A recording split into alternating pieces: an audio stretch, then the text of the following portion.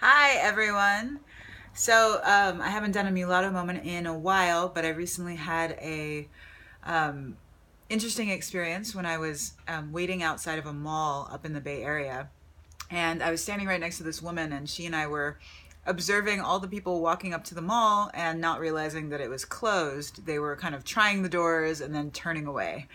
And we were just waiting because we had about 5 minutes before the mall opened. And the woman turns to me and she's like, I can't believe these people don't realize that the mall's not open. It's written right there on the door. And I was like, yeah, yeah, I'm commiserating with her. And then another family comes up and they just happen to be Latino. And she turns to me and she's like, God.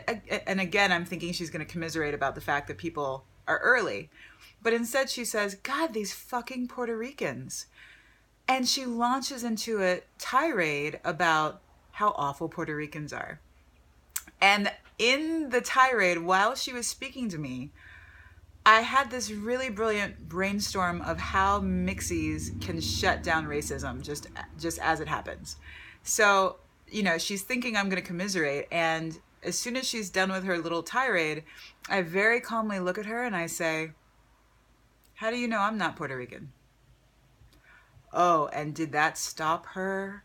And she looks at me and she looks me up and down and she was like, "Oh, well." And I said, "You better be very careful who you talk to. And because you don't know who you may be talking to or what their background is." And she got real quiet and she was like, "Oh, I'm sorry. You're right." And we parted ways. And I was very proud of the moment.